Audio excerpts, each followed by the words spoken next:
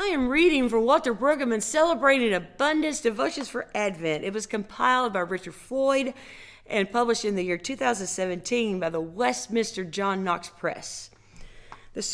The title for this devotion on this third Thursday of Advent is A Dangerous Summons.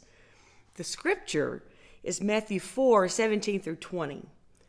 And it reads, "From that time, Jesus began to proclaim, 'Repent, for the kingdom of heaven has come near.' As he walked by the Sea of Galilee, he saw two brothers, Simon, who is called Peter, and Andrew, his brother, casting a net into the sea, for they were fishermen. And he said to them, 'Follow me, and I will make you fish for people.' Immediately they left their nets and followed him." The word of God for the people of God. Thanks be to God. Brueggemann writes, "The picture we are given in this text concerns the one who is a danger to the status quo and a threat to establishment powers. He comes in an intensely powerful way.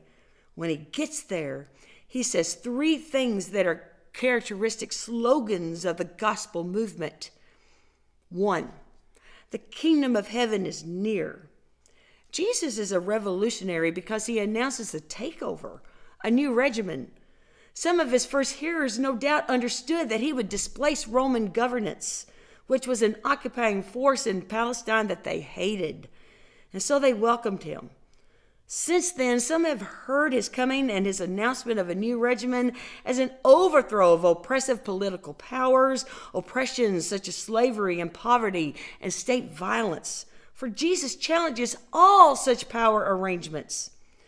Since then, some have heard his statement in more personal ways. A new regimen to combat addictions and guilts, old resentments that drain us and old hurts that nag at us and keep us from well-being. And now, some may hear this as an invitation to break the endless rounds of greed and acquisitiveness, all that consumerism that destroys our society. Every old power of darkness and destructiveness is now on notice because God's light is in the world in Jesus. 2, repent. Just one word. A word too much tied up with our little moralisms. But in fact, it is a very large word. It is an imperative word. Change directions, change loyalty, change from guilt to compassion, change from self to neighbor, change from despair to buoyancy, change to the new governance. And they found that his very saying it empowered them to do it. The term is an imperative, but it is also an authorization.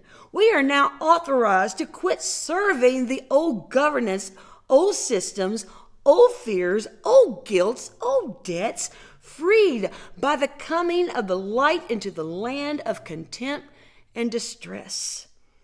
3, follow me. Jesus is looking for associates and assistants and comrades in the new governance that will displace the old. But to sign up and join in requires breaking loyalty to old patterns and old regimens. He did not nag or coerce. He expected that there was real readiness to leave what was for what is now coming to be. The light itself draws people out of their different darknesses, like insects drawn to the light. Jesus, the light, is God's gift of new power for being human.